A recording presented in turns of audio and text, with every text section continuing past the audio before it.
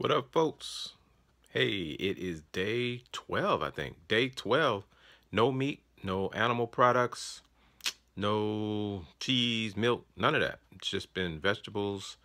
It's basically just been G-bombs, as my man Dr. Furman would say, G-bomb, like a bomb that explodes. That's the acronym. G for greens, B for berries, O for onions, M for mushroom, B for, what's the next B? Berries, and S for seeds. That's what we eat every day. Make sure you eat that every day and you will have no doctor appointments. Now, I'm just saying. But I'm about to do 2 of the G-bombs right here. You see I got my beans and onions right here. About to get it. About to do it. And I had a doctor's appointment yesterday for my my life insurance. About to get a policy, so I had to do a doctor's exam. Exam went well, and lost 10 pounds. So I'm down to 198. Remember when I started, I was 208. So I'm down to 198. That was good. My pressure was kind of high though. The second one, not the first one. I think the first one was okay. The diastolic, what is it? Systolic, diastolic. He told me to keep an eye on that. And I know that as I continue to lose weight, that number will improve as well. And I just wanted to encourage everybody out there. You can eat healthy.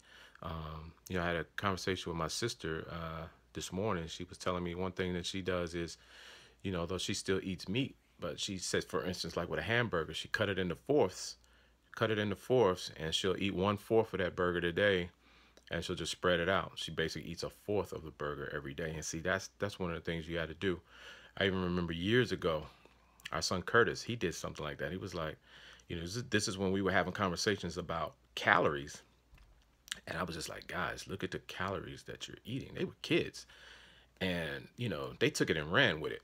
And so I remember, what he did was he would take the portion of food that he would eat a day and cut that in half.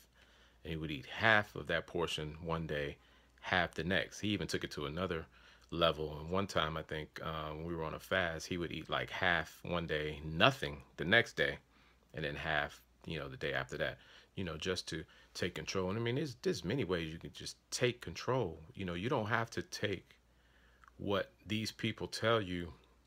And when I say these people, I'm talking about like the FDA and others who are saying, hey, this is your portion for the day. This many calories, this many this, this many that.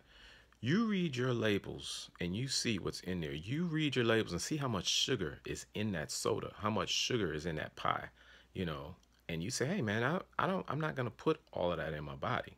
Take control. It's your life. Nobody can tell you what to eat, and nobody can tell you how much to eat. Like I said, it's your life. Take control of your life. All right, y'all have a good one. Talk to you later.